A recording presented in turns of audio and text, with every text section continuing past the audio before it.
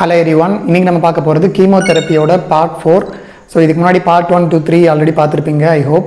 So இது part 4ல இன்னைக்கு நம்ம பார்க்க போகிறது mechanism of action of ஆன்டிமெட்டபாலைட்ஸ். So ஆன்டிமெட்டபாலைட்ஸ் அப்படிங்கிற கேட்டகரி வந்து இதில் ஒரு 3 கேட்டகரி வரும். ஃபோலேட் ஆன்டகோனிஸ்ட், தென் பியூரின் ஆன்டகோனிஸ்ட், பிரிமிடின் ஆன்டகோனிஸ்ட். இந்த 3, அதாவது ஃபோலேட், பியூரின், பிரிமிடின், இது 3மே வந்து டிஎன்ஏ சிந்தசிஸ்க்கு எசென்சியலான 3 பொருட்கள். ஸோ இது 3 இருந்தால் தான் அதாவது நம்மளோட கேன்சர் செல்ஸில் மெட்டபாலிசம் சரியாக நடக்கும். ஸோ அந்த மெட்டபாலிசமை பாதிக்கிறது மூலயமா அந்த செல்லை வந்து கில் பண்ணுற ட்ரக்ஸ் தான் ஆன்டிமெட்டபாலைட்ஸ். அதாவது மெட்டபாலிசம்ங்கிறது வந்து கேன்சர் செல்லுக்கு மட்டும் இல்லை, நமக்குமே வந்து ஒரு தேவையான ஒரு விஷயம் தான். மெட்டபாலிசம் நடந்தால் தான் ஒரு செல் வந்து அதோட சைக்கிளை ஃபாலோ பண்ணும். அதில் ஏதாவது ப்ராப்ளம்ஸ் இருந்துச்சுன்னா அது மெட்டபாலிசம் ஆகிறது மூலயமா இட் வில் பி கரெக்டட். இதே மாதிரி அந்த செல்லில் வந்து ஏதாவது ஒரு சேஞ்ச் இருந்துச்சுன்னா அதுவும் மெட்டபாலிசம் மூலயமா இட் வில் பி கரெக்டட். இல்லை அந்த செல்லுக்கு எனர்ஜி வேணும்னா அதுக்கும் மெட்டபாலிசம் நடக்கணும். அந்த செல் ஒரு வேலையை செய்யணும்னாலும் மெட்டபாலிசம் நடக்கணும். இந்த மாதிரி மெட்டபாலிசம் அப்படிங்கிறது கேன்சர் செல் மட்டும் இல்லாமல் எல்லா செல்லுக்குமே ஒரு நார்மலி ஒரு எசென்சியலான ஒரு விஷயம். இந்த விஷயம் நார்மலாக நடந்தால் தான் ஒரு செல் வந்து சர்வைவ் ஆகும். ஸோ கேன்சர் செல் சர்வைவ் ஆகிறதுக்கும் மெட்டபாலிசம் இஸ் இம்பார்ட்டன்ட். ஸோ அதை பிளாக் பண்ணுற ட்ரக்ஸ், அதுக்கு பேர் தான் ஆன்டிமெட்டபாலைட்ஸ். ஸோ இன்றைக்கி நம்ம இந்த 3 ஆன்டகோனிஸ்ட் வந்து பார்க்கலாம். ஃபஸ்ட்டு வந்து ஃபோலேட் ஆன்டகோனிஸ்ட். ஸோ ஃபோலேட் அப்படிங்கிறது எப்படி வந்து ஹெல்ப் பண்ணோம் அப்படின்னு பார்த்தீங்கன்னா, folate is essential for DNA synthesis. So DNA synthesis ஆகிறதுக்கு நிறைய பொருட்கள் வந்து தேவை. அந்த பொருட்களில் ஒன் ஆஃப் த பொருள் தான் வந்து ஃபோலேட் அப்படின்னு சொல்லுவாங்க. அதுலேயும் பர்டிகுலராக பார்த்தீங்கன்னா டெட்ராஹைட்ரோஃபோலேட் அப்படிங்கிறது essential for DNA synthesis. So இந்த டெட்ராஹைட்ரோஃபோலேட் அப்படிங்கிறது எதுலேருந்து உருவாகும்னு பார்த்தீங்கன்னா டைஹைட்ரோஃபோலேட்லேருந்து உருவாகும். அதாவது டைஹைட்ரோஃபோலேட்லேருந்து டெட்ராஹைட்ரோஃபோலேட் உருவாகிறதுக்கு ஒரு என்சைம் தேவைப்படும். அந்த என்சைமுக்கு பேர் டைஹைட்ரோஃபோலேட் ரிடக்டேஸ். ஸோ இந்த டைஹைட்ரோஃபோலேட் ரிடக்டேஸ் அப்படிங்கிற என்சைம் இருந்தால் தான் டைஹைட்ரோஃபோலேட்லேருந்து டெட்ராஹைட்ரோஃபோலேட் வந்து மாறும். ஸோ இப்போ அது மாறாமே டைஹைட்ரோஃபோலேட்டில் இருந்துச்சுன்னா it will not help in DNA synthesis. So அதனால் பார்த்திங்கன்னா இந்த நம்ம கொடுக்குற ட்ரக், அதுவும் இந்த ஃபோலேட் ஆன்டகோனிஸ்டான மீத்தோட்ரெக்சேட். ஸோ இந்த மீத்தோட்ரெக்சேட் என்ன பண்ணுன்னா டைஹைட்ரோஃபோலேட் ரிடக்டேஸ் என்சைமை பிளாக் பண்ணிவிடும். இதனால் இந்த என்சைம் இல்லாததுனால இந்த டைஹைட்ரோஃபோலேட் will not be converted to டெட்ராஹைட்ரோஃபோலேட். இதனால் டெட்ராஹைட்ரோஃபோலேட் லெவல் கம்மியாக இருக்கும். அதனால் டிஎன்ஏ சிந்தசிஸ் பாதிக்கப்படும். ஸோ டிஎன்ஏ சிந்தசிஸ் பாதிக்கப்பட்டுச்சுன்னா செல் ரெப்ளிகேஷனும் பாதிக்கப்படும். ஸோ அந்த செல் வந்து ஃபர்தராக க்ரோத் ஆகாது. அதனால் அதுக்கு growth இல்லைனாலே the sell will eventually tie. So இப்படி தான் வந்து மீத்தோட்ரெக்சேட் வந்து ஒர்க் பண்ணுது. So this is the mechanism of action of மீத்தோட்ரெக்சேட். Next second category purine antagonist. So இதுக்கு எக்ஸாம்பிள் பார்த்தீங்கன்னா 6-MPன்னு சொல்லுவாங்க, 6-மெர்காப்டோபியூரின். இதோட மெக்கானிசமும் வந்து nearly same to folate.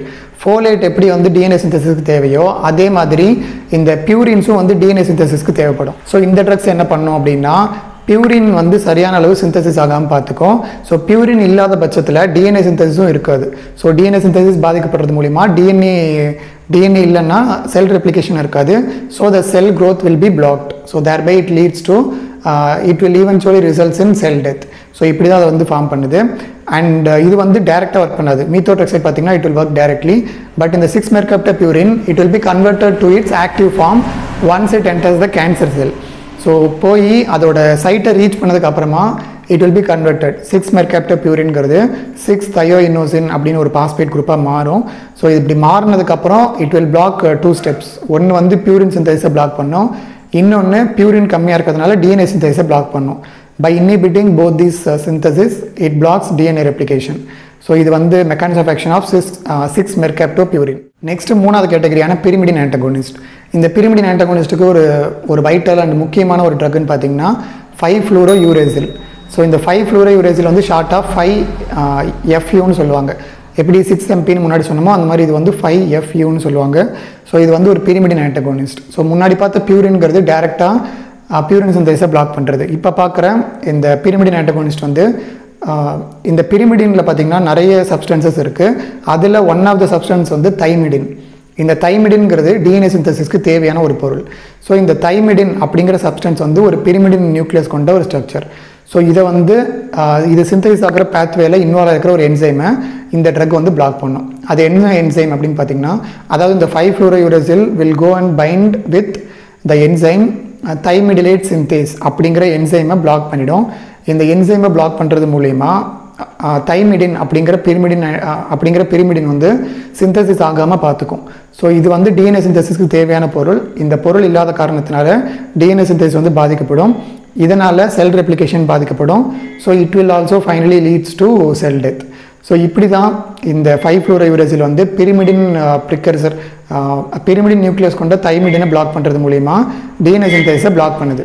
So இப்போ பார்த்தீங்கன்னா நம்ம வந்து 3 கேட்டகரி பார்த்துருக்கோம். ஒன்று ஃபோலேட் ஆன்டகோனிஸ்ட், இன்னொன்று பியூரின் ஆன்டகோனிஸ்ட், இன்னொன்று பிரிமிடின் ஆன்டகோனிஸ்ட். ஃபோலேட் ஆன்டகோனிஸ்ட்டுக்கு முக்கியமான ட்ரக் வந்து மீத்தோட்ரெக்சேட். தென் பியூரின் ஆன்டகோனிஸ்ட்டுக்கு முக்கியமான ட்ரக் 6MP. தென் பிரிமிடின் ஆன்டகோனிஸ்ட்டுக்கு முக்கியமான ட்ரக் 5FU. ஸோ இது எல்லாமே வந்து இந்த 3 ட்ரக்கும் மோஸ்ட் காமன்லி யூஸ்ட்.